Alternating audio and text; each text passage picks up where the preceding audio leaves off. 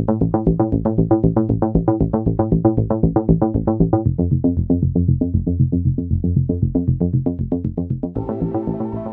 there once again, everyone, and good Tuesday evening to you. It is April the 26th, and this is Weather for Weather Geeks. Alright, the big changes have started, and they'll really kick in on Wednesday. I'm not going to be Mr. Popularity with the kind of forecast we have coming up on Wednesday, but we'll get through it, and better things will lie ahead, I should say, as we head towards the end of the week and into the weekend. But yeah, what a change. 81 in a lot of places at the top of the hour on Monday. We actually got to 83 in between the top of the hour observations on Monday, and then today we struggled to get out of the 40s most of the day. We got into the lower 50s in some spots today, but it was a dramatic change, and as we've been talking about, tomorrow will be even worse with temperatures mostly in the 30s for our Wednesday. All right, it's that time of the year. It can do just about anything at this time of the year. We're going to have days in the 80s.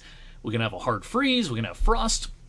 And we're going to be talking more about frosts and freezes as the week progresses and the sky clears out. Now, when we look at the record books, the date of the last 32-degree reading at the Youngstown Warren Airport for the spring season, kind of a variety here. Last year, May the 6th. Some years we've had our last 32 in April, but the 30-year average is actually right on par with where we were last year. May the 6th is that 30-year average. So this is why we caution everyone not to plant too much until we get a little bit deeper into May, because, you know, we can see some pretty cold temperatures at night, sometimes into that second and third week of May. This is the 30-year average, but, you know, 2015, May 23rd, 2013, May 25th, we had a 32-degree reading. So yeah, it can get pretty cold still, even though the nights are getting pretty short here in late April. For tonight, a frost advisory is out for a lot of eastern Ohio, panhandle of West Virginia, southwestern PA. This includes, in our TV viewing area, Columbiana County. Now, I'm not real concerned about real heavy frost in most of the area tonight. It's not going to be a hard freeze situation. I think clouds are going to prevent the frost threat in most of northeast Ohio and northwest PA. Better chance for some clearing once you're down towards Route 30 and points south. And with a clear sky for a lot of the night, freeze warnings are out for north central and northwest Ohio. I would expect us to be under freeze warnings tomorrow night. Why does the National Weather Service issue these products now instead of a few weeks ago? Well, through some collaboration amongst the offices and looking back at historical records, of course, as well, and also, you know, taking into account some recent weather, it has been determined that the growing season, for all intents and purposes, has begun, especially last weekend when we got into the 80s. A lot of people, you know, went out and did some summertime things like buy hanging baskets and that sort of thing. And so a frost and a freeze is a significant event now because of the recent weather we've had. And so that's why they're starting to issue these products.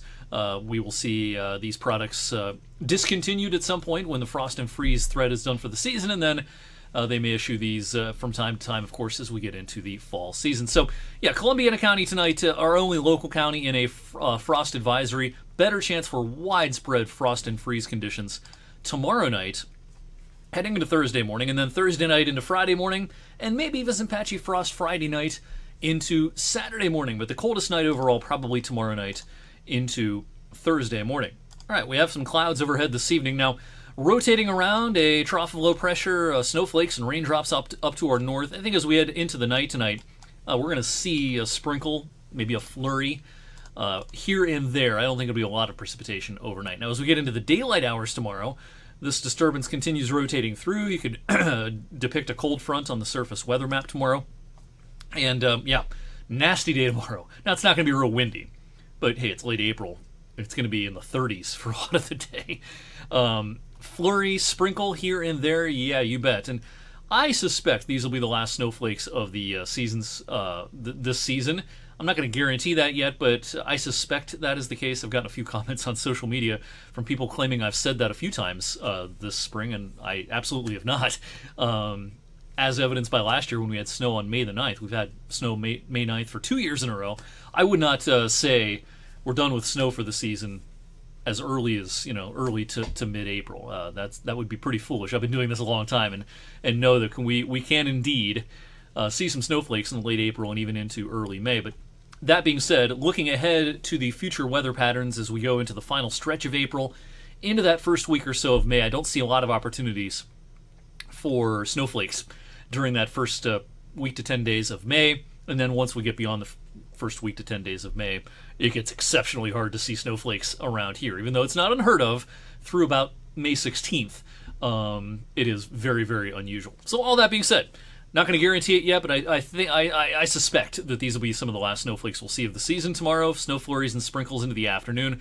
The sky clears tomorrow night. That leads to the cold night tomorrow night with temperatures in the 20s. Bright and sunny all day on Thursday. Also plenty of sunshine in store for Friday. A few fair weather clouds might mix in. But yeah, pretty nice end to the week. Temperatures will start to moderate, and that trend will continue into early next week. This is the 8 to 14 day outlook today issued by the Climate Prediction Center. So this covers May 4th through the 10th. And while it does not look like the kind of pattern that's going to produce 80-degree days like we just had a few days ago, this is also not an exceptionally chilly pattern. And overall, the May trends have been a little less chilly in recent runs of our modeling compared to about the same time last week. Last week on the modeling, we saw some pretty cold solutions being proposed by some of our medium-range models.